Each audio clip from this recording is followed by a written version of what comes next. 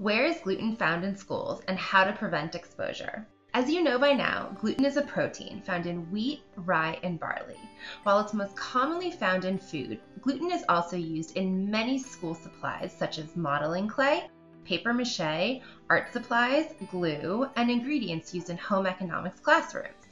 This video highlights common places for gluten cross-contact in learning environments and presents strategies to mitigate the risk of gluten exposure for children with celiac disease. At the end of this video, viewers will be able to identify common school supplies that contain gluten, describe 2 strategies to reduce the risk of gluten exposure for a child with celiac disease, and explain at least 2 ways to adapt a learning activity for a child with celiac disease. Let's get started. At first I thought that gluten was only in food, but now I know that it's in a lot of other things too, like Play-Doh and paper mache.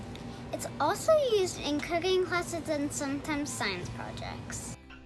Gluten is found in many places in learning environments. It's very important to be able to easily identify gluten-containing foods and materials and develop a plan for a child with celiac disease so that they can participate in every activity. The most obvious sources of gluten in a learning environment are food-based activities or eating spaces like the cafeteria or classroom. Most early childhood classrooms offer children a snack during the day. There is the risk of cross-contact or ingestion in several places though. Surfaces that have touched gluten-containing foods or materials. Other students touching the gluten-free food after touching gluten-containing foods.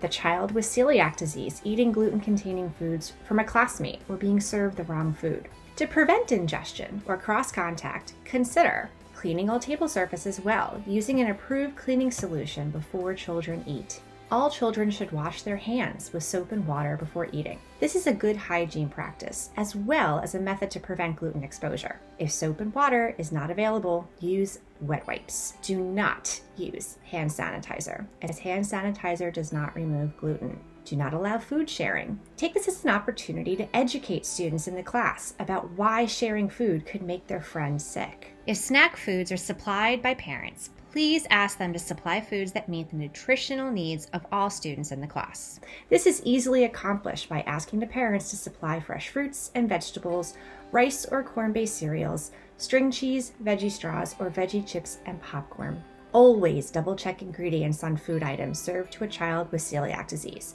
to confirm the product is gluten-free. Holidays, award ceremonies, and birthday parties are exciting times in most classrooms. Please work to include all students in these celebrations by planning ahead to either have gluten-free options available or remove all food from these events. Here are some ideas to foster inclusivity. Work with class parents to build inclusive events. Start with education. Let the parents know how important it is to include all students in every activity. Plan food-free celebrations. Make suggestions like colorful pencils, fun-shaped erasers, stickers, or even craft kits instead of food to be included at these events. My favorite non-food item to share with my classmates for a celebration is slime, and mine is squishies. Gluten-free treats are delicious too. Ask class parents to send in pre-packaged, naturally gluten-free treats like ice pops, lollipops, or fruit snacks. My favorite gluten-free food item to share with my classmates for a celebration is cupcakes. And mine is cake pops. If gluten-containing foods are used in a classroom celebration, please offer the child with celiac disease a gluten-free alternative. Perhaps a gluten-free cupcake or a gluten-free cookie. Please keep these items stored in a freezer at your institution just in case a situation comes up last minute. For classroom celebrations where gluten is present, please ensure that all tabletops and classroom surfaces are thoroughly cleaned before and after the celebration. Keep gluten-free foods separated from gluten-containing foods to prevent cross-contact. Do not put gluten-free food on a buffet line or potluck table where kids serve themselves. This will inevitably lead to cross-contact. Make sure gluten-free food is clearly labeled to avoid confusion. Serve gluten-free food first with clean utensils. Food services in cafeterias and eating spaces. Food is the most common source of gluten. In school cafeterias, you'll likely find sandwiches, pasta, chicken nuggets, pizza, cookies, brownies, and lots of other kids' food that contain gluten. A child with celiac disease cannot eat most of these foods unless they are specifically made to be gluten-free. Children typically eat at least one meal a day at the learning institution that they attend. There must be protocols in place to ensure the safety of a child with celiac disease. Please recognize that learning institutions must dedicate resources to setting up gluten-free protocols for these children to eat at school. For detailed information on providing gluten-free foods in cafeterias and other eating spaces, please watch the Providing Gluten-Free Food Service training videos, where we will go into great detail to keep children with celiac disease safe. Field trips happen in most learning environments. These are exciting adventures where students get to learn in real-world environments outside of a traditional classroom. However, they can be anxiety-provoking for students with celiac disease and their parents, as they must find ways to prevent gluten exposure outside of their comfort zone. Here are some tips to ensure a safe and fulfilling experience. Plan field trips well in advance to ensure that accommodations can be made for the child with celiac disease. This may include involving the parents or guardians in the planning of the activities. Invite the parents or guardians to chaperone the field trip. Avoid activities that involve gluten, like a bakery or a pizza place. If a bakery or other food-producing venue is the main attraction of the field trip, pick one that offers gluten-free options. If traveling overnight, verify that all hotels, restaurants, or other eating venues are able to safely accommodate the gluten-free diet. Share menus with parents and guardians to help choose appropriate foods for the child.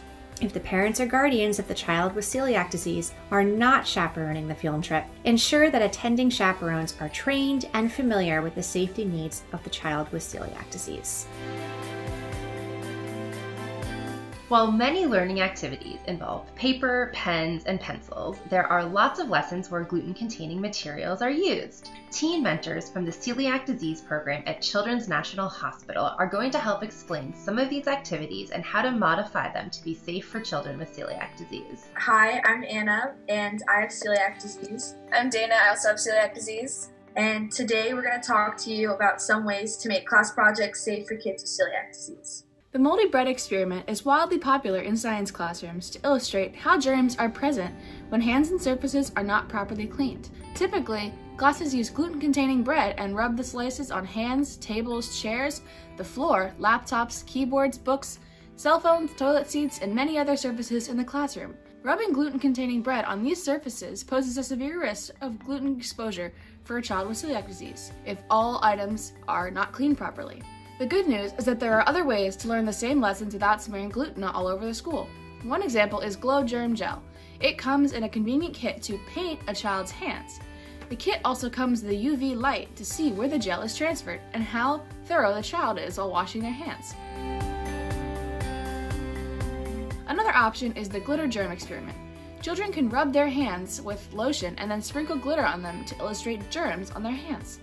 Then they can practice hand washing by using different techniques to illustrate the effectiveness of the washing. Try out soap and water, rinsing with water alone, using a wet wipe, and rubbing with sanitizer. The kids will be surprised at the difference. Both of these alternative options are naturally gluten-free and still achieve the same learning objective in the classroom. Another fun experiment for kids to try at home is the solar oven experiment. It's a project that lets kids learn about the power of sun rays and how heat from the sun can cook food. Most instructions for this project recommend using a used pizza box to house this project and cooking items like a grilled cheese sandwich or s'mores. There are multiple areas of concern for a child with celiac disease. First, there is a significant risk for being exposed to gluten from the box, since it's likely that the box previously housed gluten-containing pizza. Next, the food items that cooked inside of the box will also likely contain gluten, for example, s'mores or grilled cheese sandwiches. Don't worry though, it's easy to do this project in a safe gluten-free way. Go to your local pizzeria and ask for a pizza box, and make sure that it's clean and has not been used. If s'mores are on the menu, purchase gluten-free graham crackers for the child with celiac disease and make sure that they have their own clean box. Handle all of the gluten-free items first, or don't allow anyone to touch the box with the gluten-free food in it except for the student with celiac disease. This will ensure that no cross-contamination occurs. It will also make sure that you have a good fun time. Paper mâché is made with wheat flour and water, and it gets everywhere. It's so sticky. So, it is definitely an unsafe project for a gluten-free child. However, there are safe gluten-free alternative recipes you can use instead. Try making the paste using cornstarch or rice flour, salt, and water. You will get a very sticky paste, but it will be safe for everyone. Every child makes macaroni art at some point in childhood. However, for a gluten-free child, the prospect of gluing or stringing together gluten-containing pasta can cause a lot of anxiety when they know it can make them sick. Instead of using gluten-containing pasta, try some naturally gluten-free options like dried beans, rice, quinoa, colorful lentils, or even gluten-free pasta. Early childhood and preschool programs use sensory tables to encourage fine motor skill development and fun for little kids. Some kids say they even learn to count using objects found in the sensory table. The problem is that many of the objects in these tables, like Fruit Loops, oats, and pasta, are not gluten-free. Little kids are more likely to put objects and their hands in their mouths and could become very sick if the items contain gluten. The good news is that there are millions of gluten-free options like rice or beans, but you could also totally eliminate food and instead use marbles, water beads, feathers, pipe cleaners, pom-poms, or shaving cream. Home economics or family and consumer science classes are some of the best classes you get to take. They give you real-life skills and are fun too. But for kids with celiac disease, they can be a big source of gluten exposure, or a time they are left out completely because there aren't any gluten-free options. It's not that hard to build an inclusive family and consumer science curriculum that includes all kids. Start by selecting naturally gluten-free recipes. If there are recipes that contain gluten, substitute a gluten-free alternative like gluten-free flour, pasta, or pizza crust for the child with celiac disease. Talk to the family about who will supply these materials. In some cases, the family may want to bring in their own supplies. If there is gluten being used in the same classroom, set up a dedicated gluten-free cooking station. Allow the child with celiac disease to work with a partner who is willing to use the gluten-free products as well, so no one is isolated or alone. Shared pots, pans, cutting boards, and utensils can be safely used by students with celiac disease. However, they must be scrubbed thoroughly with soap and water before use. Please use the same level of cleaning that you would use to clean kitchen utensils that have touched raw chicken. The same level of diligence will remove gluten. If you're baking, set up the gluten-free baking station at least 6 feet away from a gluten-containing baking station. A study in the UK looked closely at bakeries and found that 6 feet is the magic number to prevent flying flour from contaminating gluten-free foods. 6 feet to prevent COVID-19 and 6 feet to prevent flying flour too. But there are lots of ways to keep kids like us with celiac disease safe.